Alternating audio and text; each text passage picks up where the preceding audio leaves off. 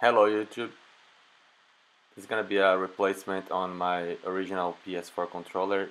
I'm gonna be using the YCCTEAM controller. Both are very good.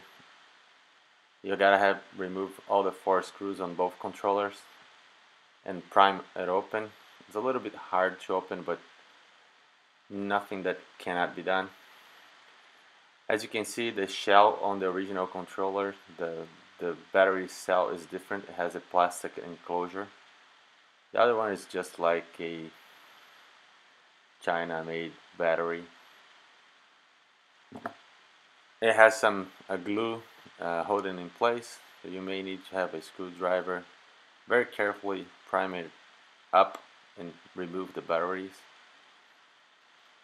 My PS4 controller battery is very bad, so I'm gonna use this third-party controller battery in place of the original one.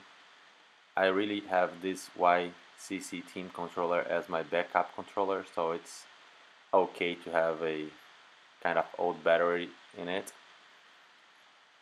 As you can see, the original PS4 controller battery has this plastic enclosure, the other one does not. Capacity wise is rated to be very similar. So I'll be using this YCCTEAM battery in my original PS4 controller, see if the battery life has improved with that. So after I just replace, very simple step, it's already on, as you can see the lights there. Just put the controller back together, snap in place.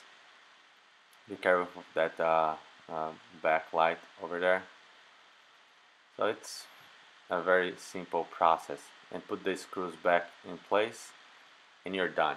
So I'll be running some tests with this. I'll let you guys know if worth doing that instead of buying a new battery.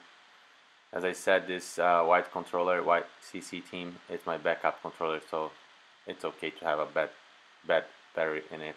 As you can see, it also turns on. Consider subscribe if you have not, or leave your like if this helped you somehow. Thank you.